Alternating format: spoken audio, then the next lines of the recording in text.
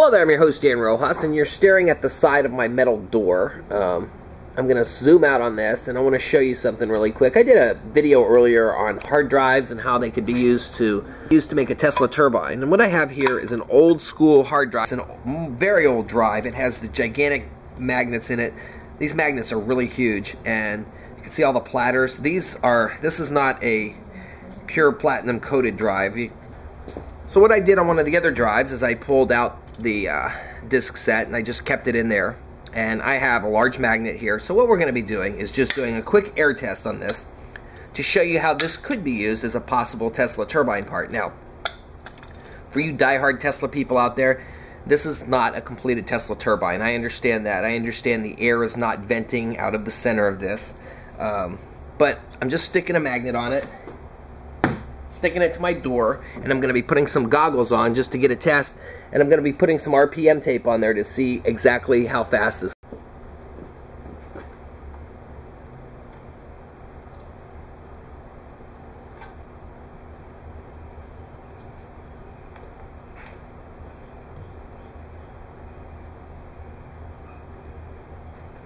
Alright, now because the surface on that is shiny, I'm getting a false reading. It just said that I was spinning that at 5,500 RPMs, which there's no way that I can do that. I'm going to miss the front of that with a little black spray paint.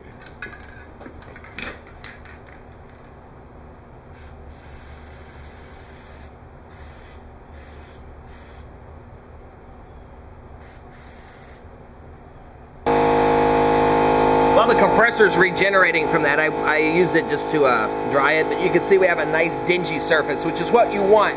When you do RPM tests on a shiny surface and you attach that tape, you're getting a reading from the tape and also the discs. So it'll give you RPM readings that are way out of sync.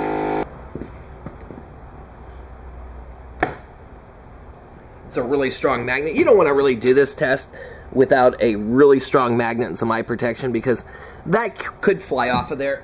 So I'm not really too concerned about that, but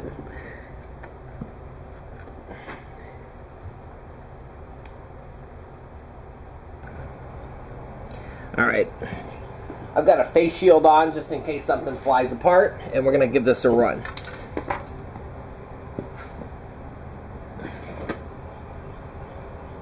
This is at full, like 125 PSI to start with.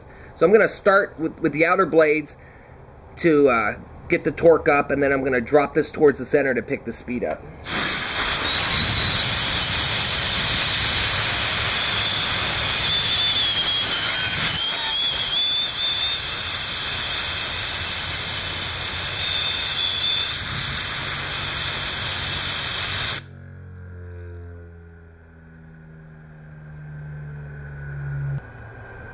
I noticed the tab started moving around, so I don't want this to fly off of there, because that would be really bad.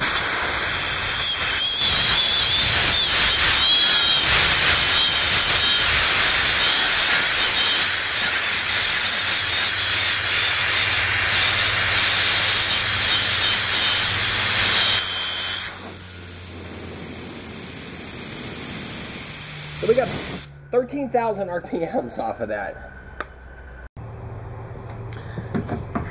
One of the neat things about these hard drives is that there is a brushless, some are brushless DC motors. They produce a voltage. If I were to hook this tab up right now, if I were to hook this ribbon up, as this spins, there would be voltage being produced somewhere along this. Now I don't want to do that, because if the jump wires that I use happen to get wrapped in this, I could have a really bad thing happen. Just stuff, it'd destroy this and probably throw an alligator clip at my face. So I don't want to really do that. But here we go. We're going to try this one more time and see what happens. I'm going to reverse the direction this time. I'm going to take the air down instead of that way. Let's see if you can.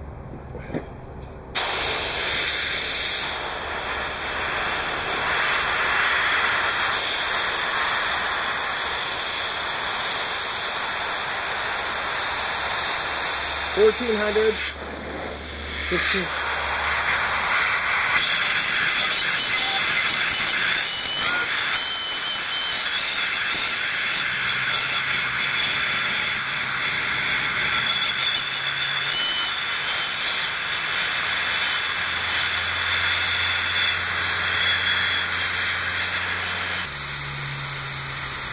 So that only got up to 9,000, that run.